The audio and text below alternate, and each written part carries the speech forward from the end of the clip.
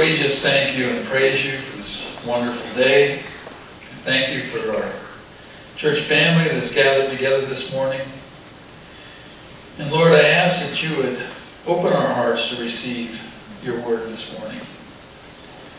Lord, anoint my lips to speak what you would have me to speak. Open our ears to hear what you are speaking to us. We ask this, Jesus, in your wonderful name. Amen. Amen. This morning, my message is God Wants You. It's actually the beginning of a series of messages. And they're inspired by a book that I'm reading called What Does God Want? Anybody ask that question? What does God want? God wants you. It's a simple answer, but yet very complex. And it's a wonderful book. Let's see if I can, it's a small book. I'll get some copies of it for anybody that might want to read it. It's by Dr. Michael Heiser. He's a PhD in Middle Eastern languages. And he is the, what do they call him? He's over at Logos Bible Software. He's a scholar in residence for Logos Bible Software. Very intelligent individual. Great understanding of God's Word, and has a way of putting, even though he has a PhD, of putting things into words that we can understand. And I'm going to try to do the same thing. But today we're going to begin to lay the groundwork. What does God want? He wants you. Well, what does that mean? We're going to look at creation. Why did God create us? Why are we even here? Did God need us? No. God is God. He doesn't need anything. Does God want us? Yes, he does. God wanted a family. He wanted fellowship. He wanted relationship. So that is why he began to create. Now, how many have ever created something with your own hands? When you got done, were you pretty happy? You were pretty proud of what you were able to accomplish, weren't you? God feels the same way about what he created. He said it's good. Take a look at some of that. God wants you. He wants a family. He wants us to participate in caring for his creation. He wants us to know who we are and why our lives have value to him. So think about all that. God didn't just create you for no reason. He wants you to participate with him in caring for his creation. That's pretty awesome. He wants us to know who we are and why our lives should have value to him. A lot of us don't know why we have any value to God. Ephesians 2:10 says, "For we are his workmanship, created in Christ Jesus for good works, which God prepared beforehand so that we would walk in them." He created us for good works, to take part in his creation. They're prepared for us beforehand. Before he even created us, the works that he had already prepared them for us. He already had things for us to do, and an idea of what he wanted us for. In Genesis it says that God said, "Let us make man in our image according to our likeness." Ever thought about that statement? Who is us? We'll look at that in a moment. "Let them rule over the fish of the sea and over the birds of the sky and over the cattle and over all the earth and over every creeping thing that creeps on the earth." God created man in his own image. In the image of God, he created him. Male and female, he created them. So in the beginning, God created us. He created us to have dominion over his creation. That was our job assignment, to take care of what he created. We're going to find out that God then placed man in a beautiful garden, and his job was to multiply on the earth and spread that garden throughout the earth. It's supposed to be paradise on earth. But we know looking around it's not. Something happened. But there's a lot in the statement, "Let us make man in our image according to our likeness." Now some say this is God speaking within the Trinity. But maybe that's a possibility, but it seems it's more than that, because God wouldn't need to speak to himself. Let us make man in our image. He already knows what he's going to do. we're going to find out that there was other creations. There were other beings in the heavens. Now, we get confused sometimes because we use the term angels.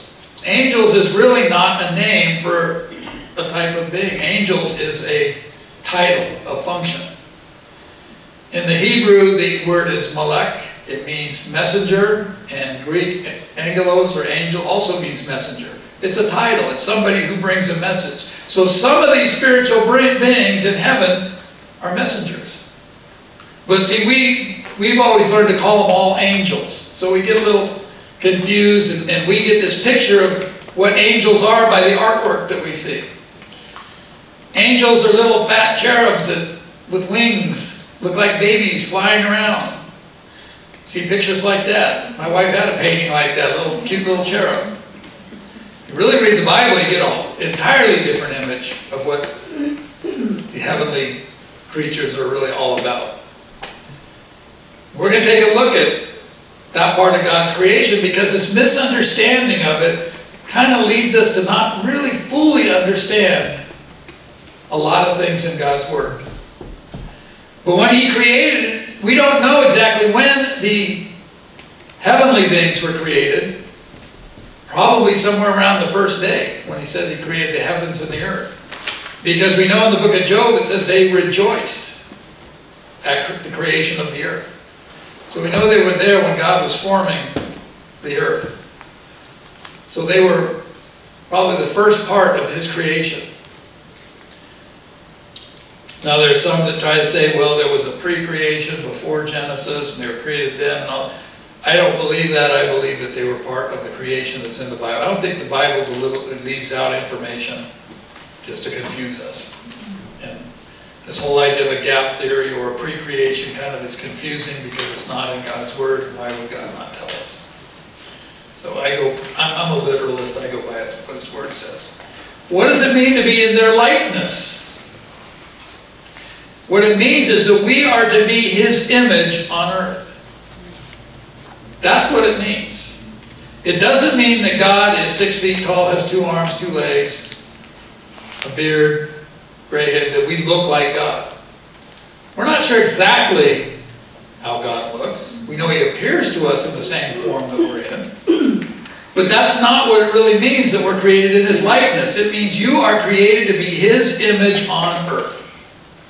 When people see you, do they see God? That's what they should see. That's how we're created. We are His imagers. I think that's an excellent term to help us understand what we are. We are God's imagers on earth. It's like the angels are His imagers in the heavenlies. They were to reflect God's image in the heavenlies. So that explains who the us is. The us are other angelic beings. So if you've ever read through the Psalms, sometimes people read something and they'll just read it, not really think about it, then they'll read and scratch their heads and go, wait a second, this doesn't make sense. Psalm 82 is one of those Psalms. If you really read it, starts out, God stands in the congregation of the mighty, He judges among the gods.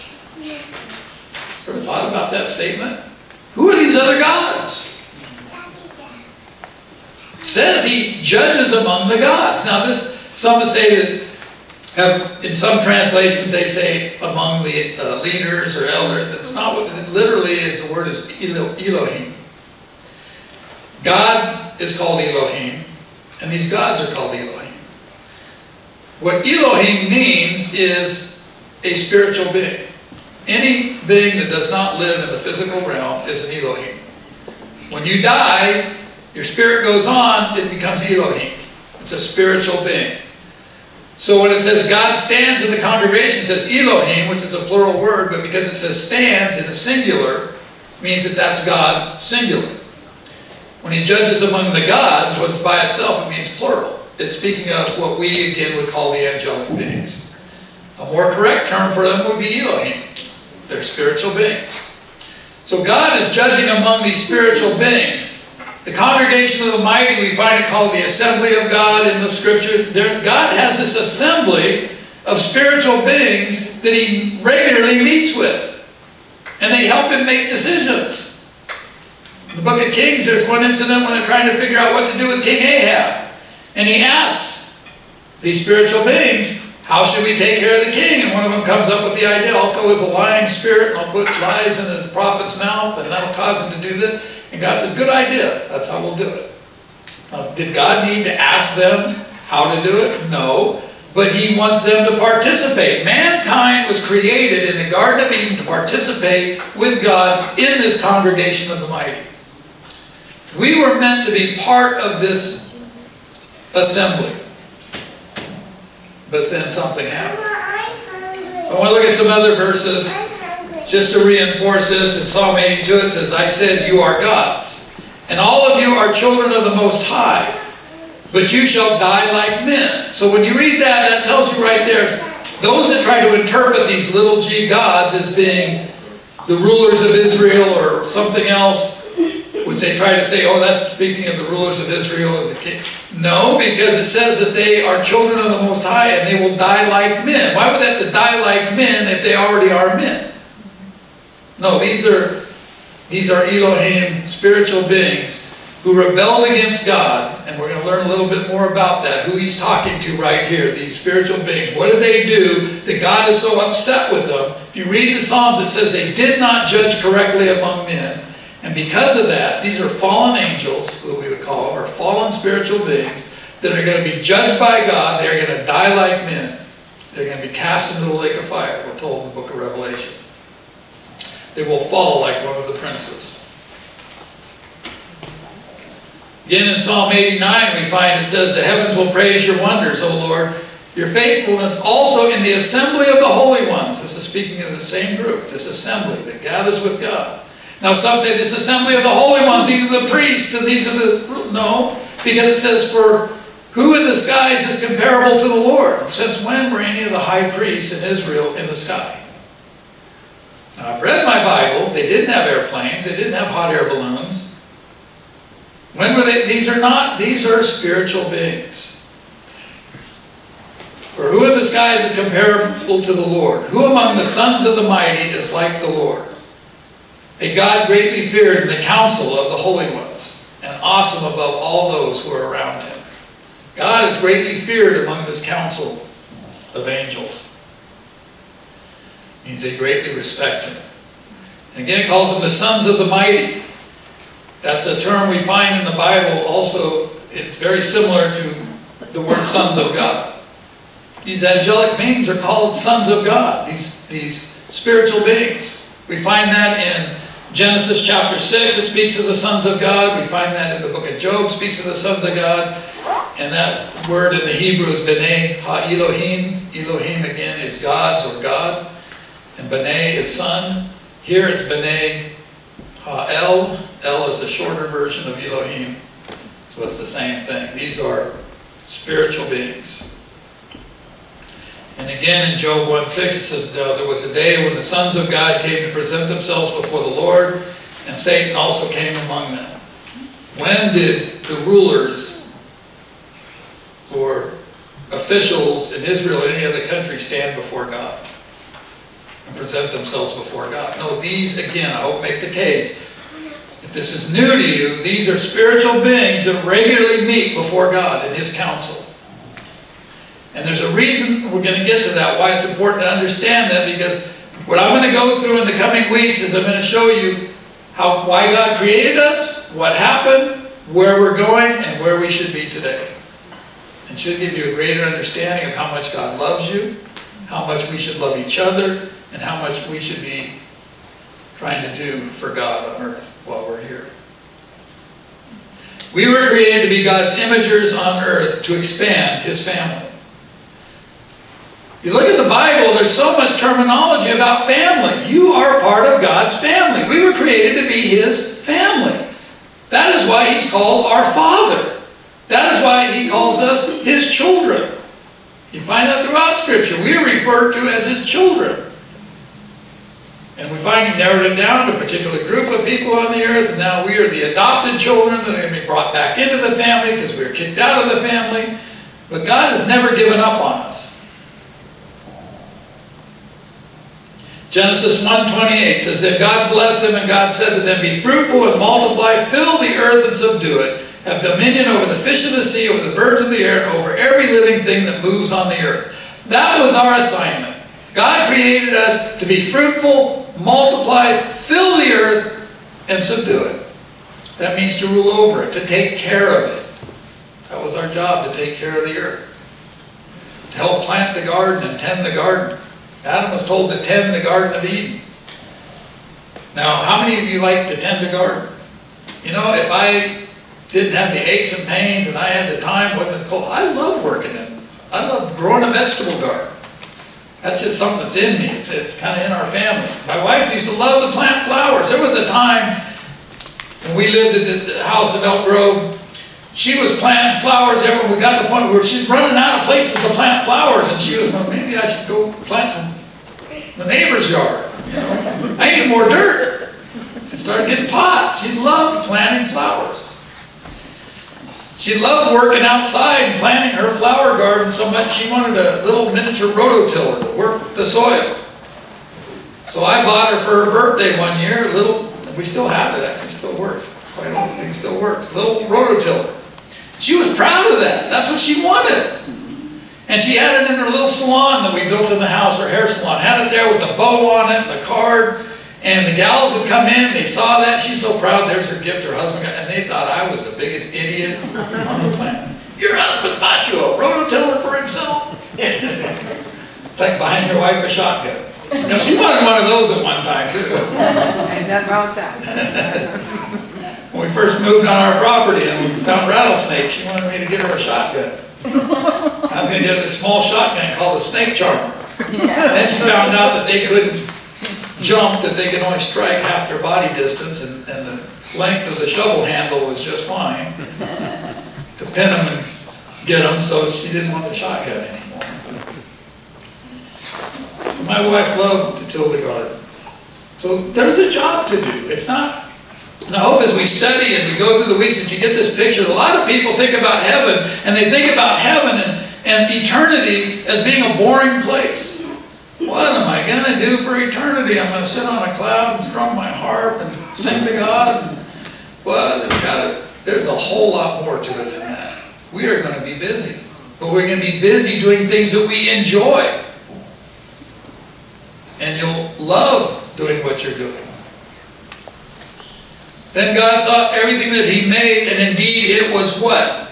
Very good. If you read, I'm not going through the whole creation account, but if you read through it, each day He created, He said, it is good. It is good. Then when He got to when He created man, He said, it is very good. We're very good to God. We're not just good. We are very good to Him.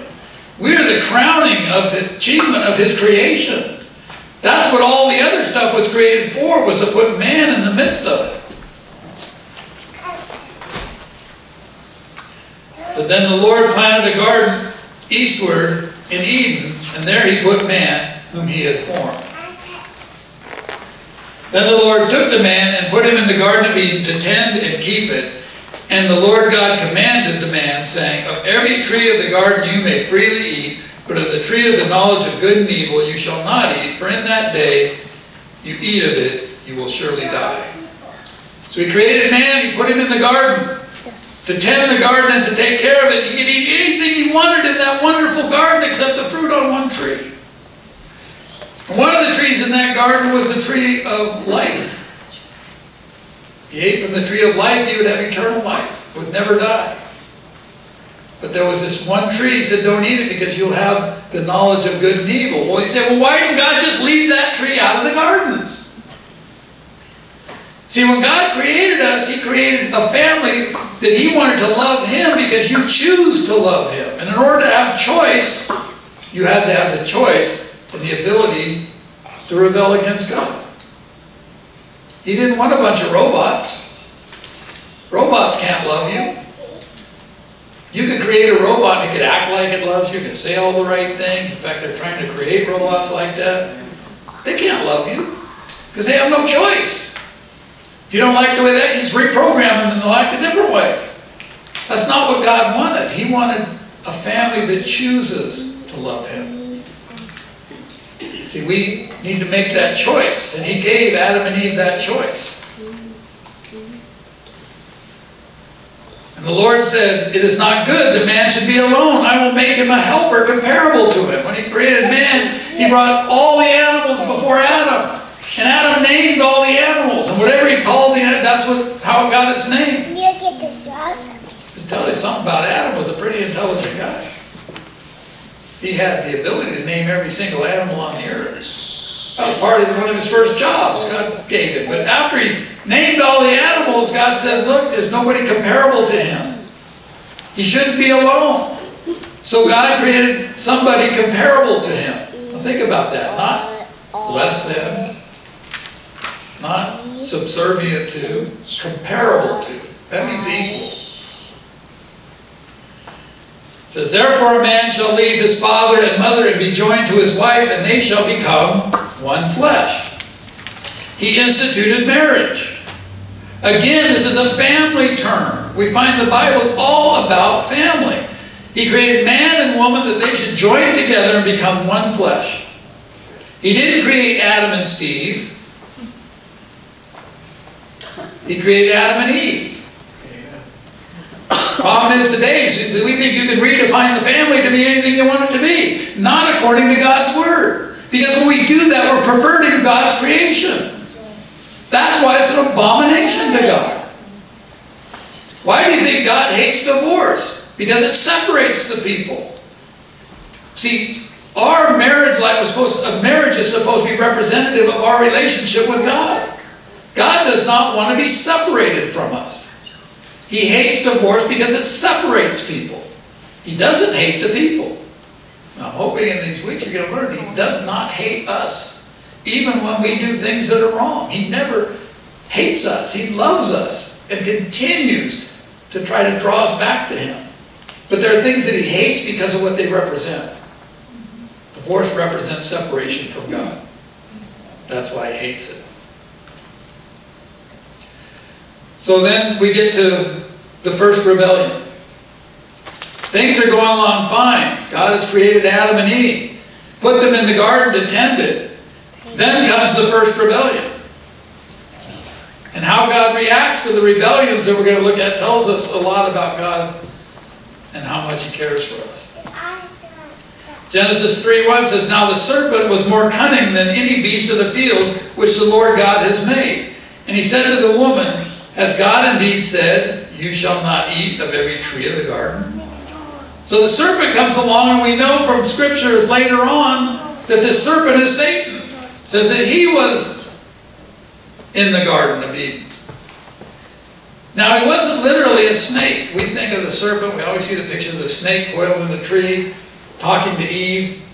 The word for serpent in the Hebrew is nakash. It means a shining one.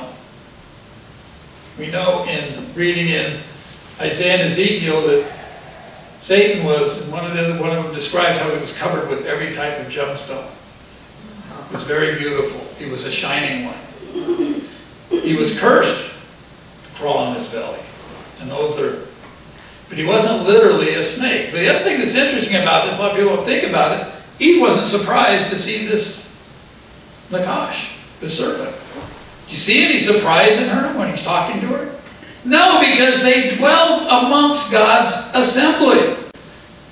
Mankind was part of the assembly that God had. They were reigning with the angelic beings in God's assembly. God walked with them in the Garden of Eden. They saw and they knew what a Elohim was. They weren't surprised. He wasn't surprised to see one of the Elohim, one of the spiritual beings. But this one had a plan. And after we know the story, he deceived Eve. She ate from the tree. She gave it to her husband. He ate from the tree. And it said, then they heard the sound of the Lord God walking in the garden in the cool of the day. God walked in the garden with them. They were in God's presence regularly. Something we have not yet enjoyed. But someday we will walk in the garden with God as well. It says, and Adam and his wife hid themselves from the presence of the Lord among the trees of the garden. So what happened because of their sin. They separated themselves from God. They did not want to be in His presence because they felt ashamed. Sin separates us from God. That's why God hates sin. He doesn't want anything to separate us from Him. He loves us so much. He desires us so much. He wants us to be in His presence. But it's the sin that has separated us from Him. The other thing that's interesting, and we're going to find out that God did something with Him. He had a plan. He didn't just wipe them out. That would have been the easy thing. Wipe them out and start over. These people are just not getting it. They're not going to make a very good family for me. I'm going to wipe them out and I'm going to start over. God does not give up on His family.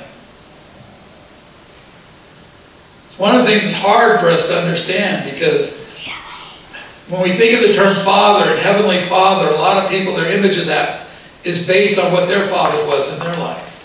Some people had a very close relationship with their father, some didn't. And if you didn't, you see God as somebody very distant. God who is not that caring and not that involved in your life. But we can't think in terms of that word Father as an earthly father. God is the perfect Father. He never gives up on His children. We learn that in some of the stories that Jesus told. Think of the story of the prodigal son. The father couldn't wait for the son to come home, even though he had squandered everything. And he rebelled against him. He threw a party when he came home. Jesus taught that to teach us about the kingdom of God. That's how God is. He's just there waiting for us to come back to Him. He never leaves us. He never gives up on us. He gives us free will and the ability to go and do what we want with the hopes that we will learn and come back to Him and want that relationship with Him. It says, also for Adam and his wife, the Lord God made tunics of skins and clothed them. Another thing that happened after this rebellion, not only did they separate themselves from God, but God had to kill 2 animals to provide clothing for them, proper clothing. This is the first death recorded in the Bible. Because you don't take the skins off of animals without killing them. The first sacrifice was to provide clothing for Adam and Eve, to cover their nakedness, because they felt ashamed.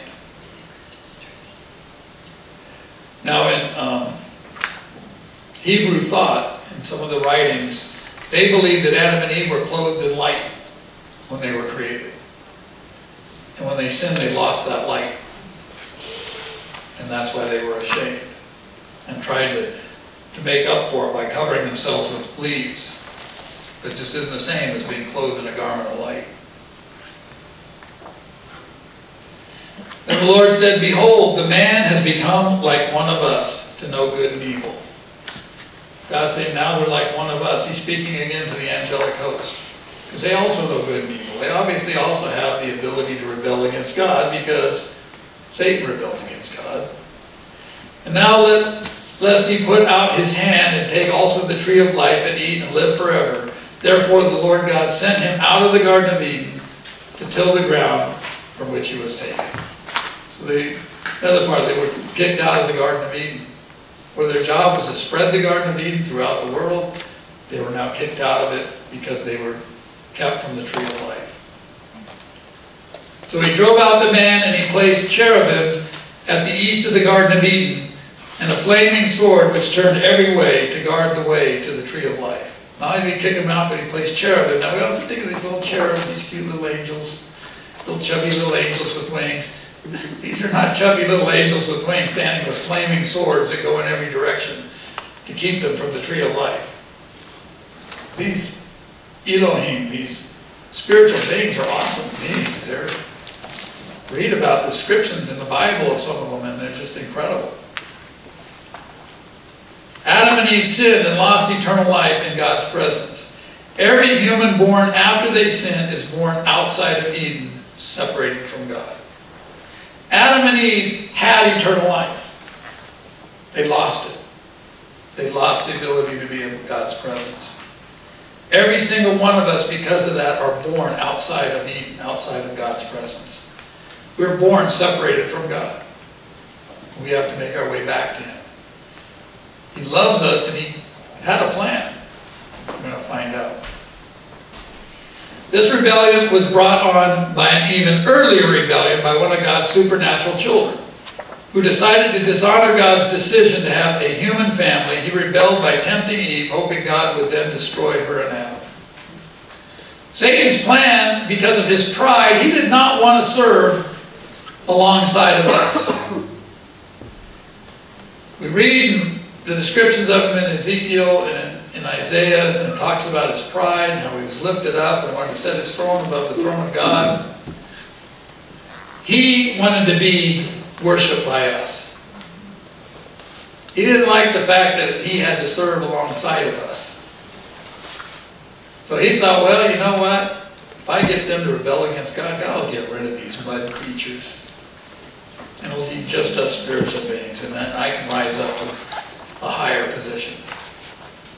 But God didn't wipe us out. God had a plan. That's where Satan went wrong. We're going to find out that as we go through this series, that Satan sometimes seems like, Satan and his helpers, they seem like Dumb and Dumber. Because there's certain things, if they didn't do it, they could have stopped God's plan by not doing what they did, but instead they went right along with his plan. John 10:10 says, "A thief does not come except to steal, to kill, and destroy." That's all Satan is here for, is to kill, steal, and destroy. He wants to wipe you out. There's so many people today, they think Satan is the one to follow. Lucifer is the angel of light. He is the light bearer. It's God, Elohim, that's bad. He just wants to keep you from having fun. If you don't believe me, you need to watch some of the programming. That's really what a lot of people think. There's some of our secret societies that even believe that and teach that. A lot of people don't know it, but in the highest levels of the Masonic order. Regular Masonic Masons don't know it because they don't learn the highest teachings until they get up to 32nd, 33rd degree. They find out that the big G that's on their wall stands for Lucifer, the light bearer.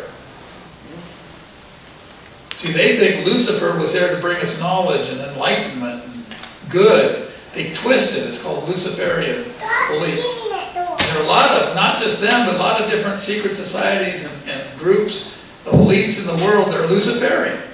They really believe Lucifer's the good guy because he just wants to give us knowledge. He just wants to give us what God is so mean doesn't want us to have. Fun.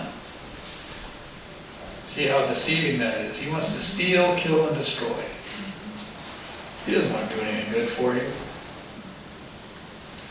In Isaiah it says, "For you have said in your heart, I will ascend into heaven. I will exalt my throne above the stars of God. I will sit on the mount of the congregation."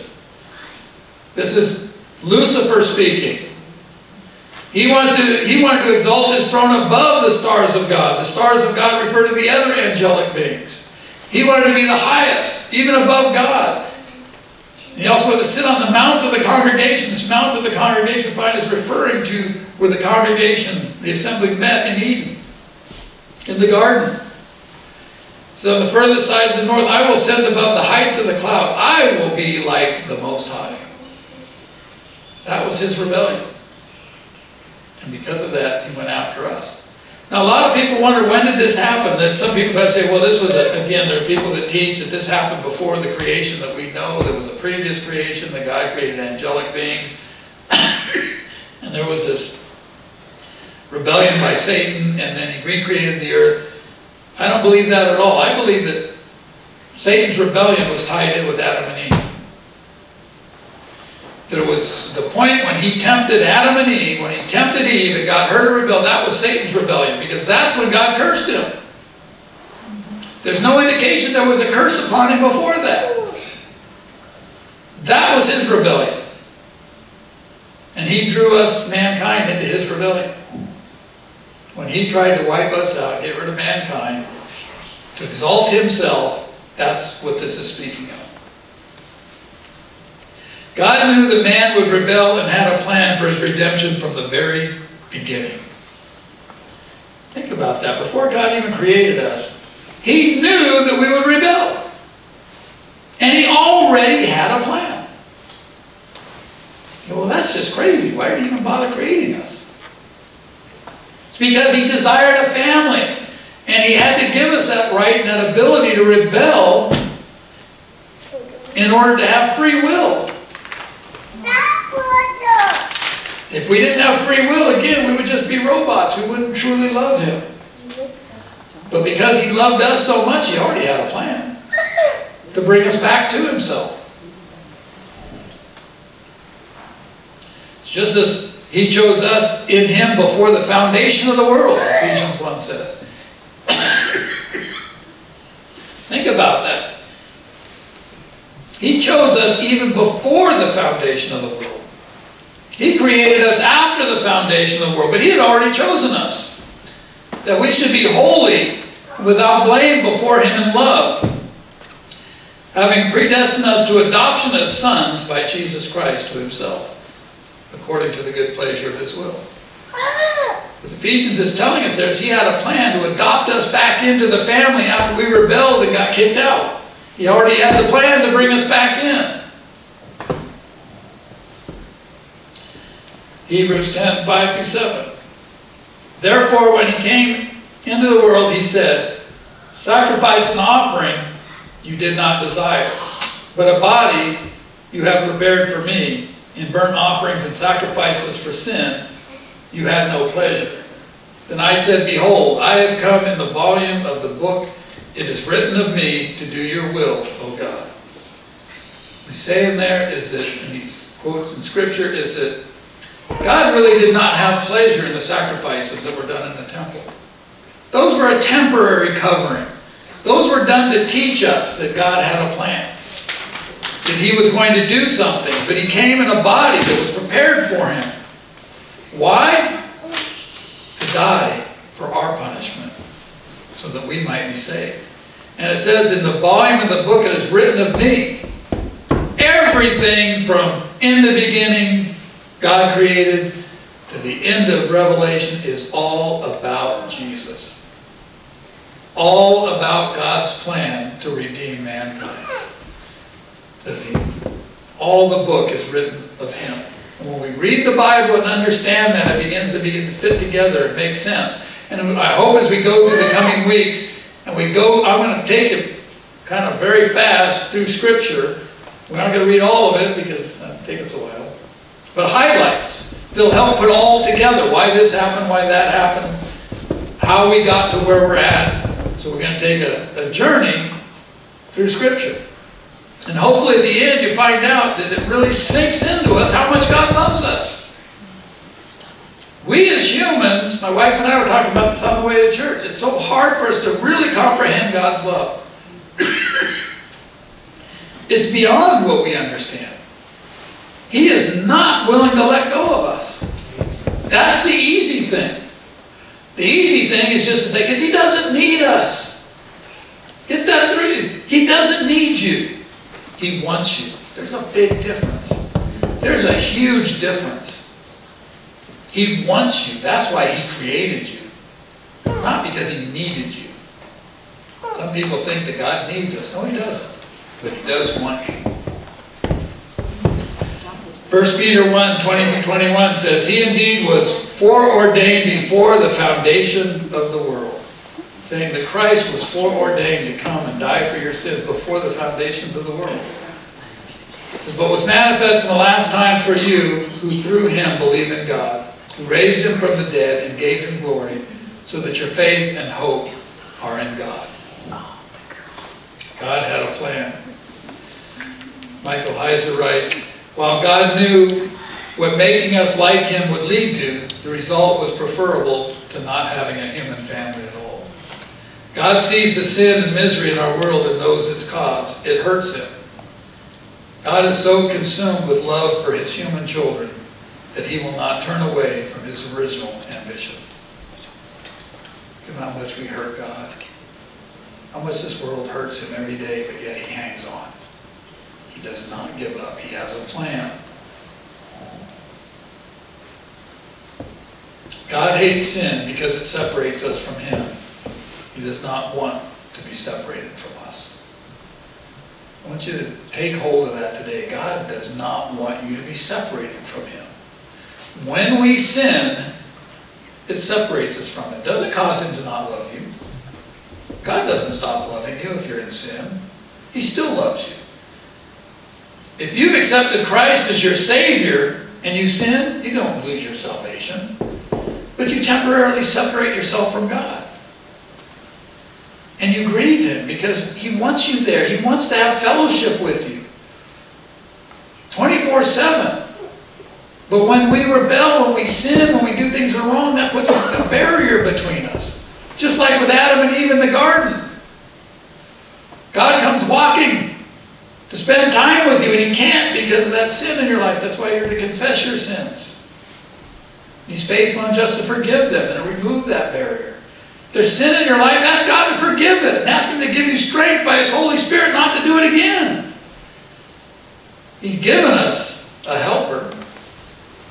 When we get done with this series, we're going to focus more on that. We need to really focus in. And part of this is going to lead us there on the work of the Holy Spirit in our lives. It's so important in living a Christian life. Without the strength and the work of the Holy Spirit in our lives, we can't do it. God didn't leave us alone. He said, I'm not leaving you as orphans. When Jesus left, yeah, he was with us for a while, died, rose from the dead, went back to heaven. But Jesus said, I'm not leaving you like orphans. I'm leaving my helper with you. He didn't leave us alone. Psalm 5:4-5. For you are not a God who takes pleasure in wickedness, nor shall evil dwell with you. The boastful shall not stand in your sight. You hate all the works of iniquity. That's why sin separates you. God can't be in the presence of sin.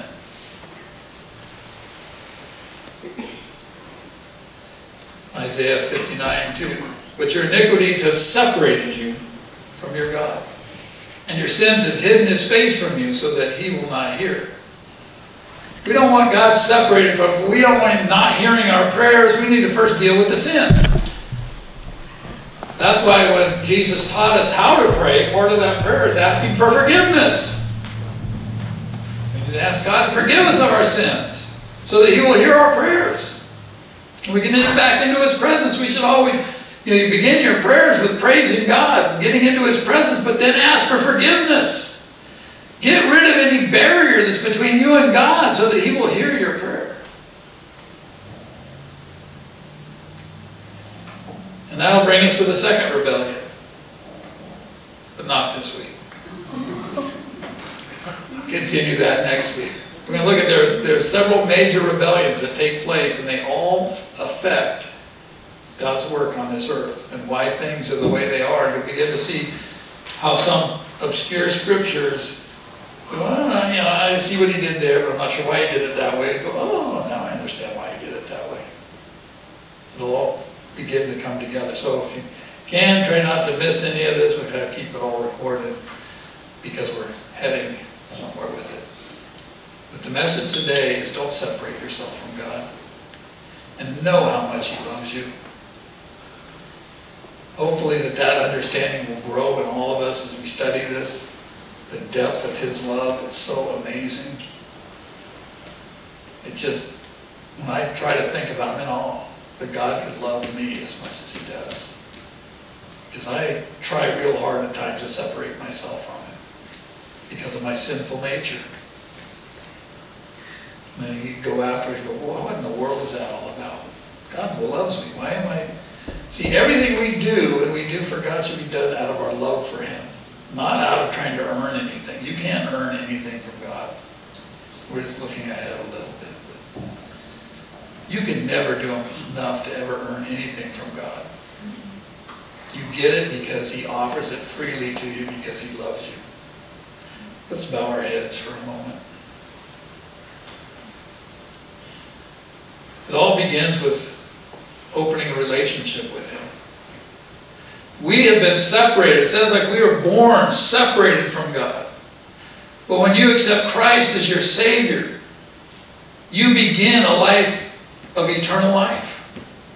Eternal life begins when you accept Christ as your Savior.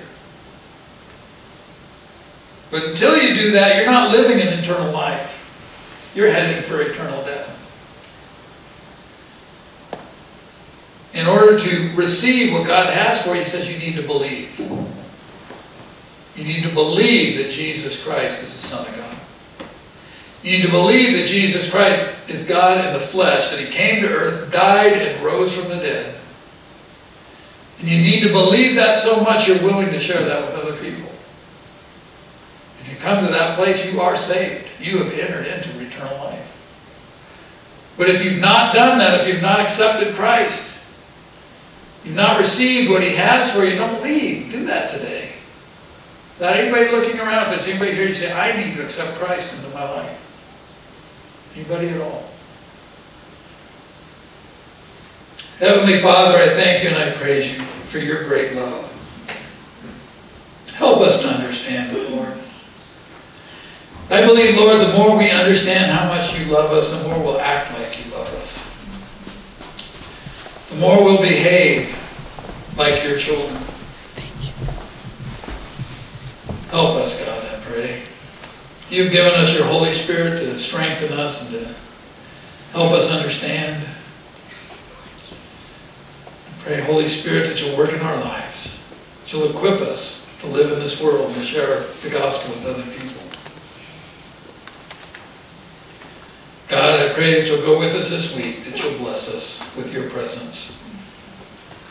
That we'll feel your love as we've never felt it before.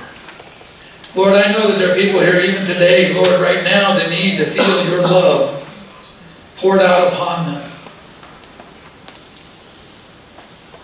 Regardless of any barrier that they've put between you and them, break through and let them feel your love pour over them like warm honey right now, Lord. Help us, Lord, to experience the depth of your love for us. We ask that, Jesus, in your wonderful name.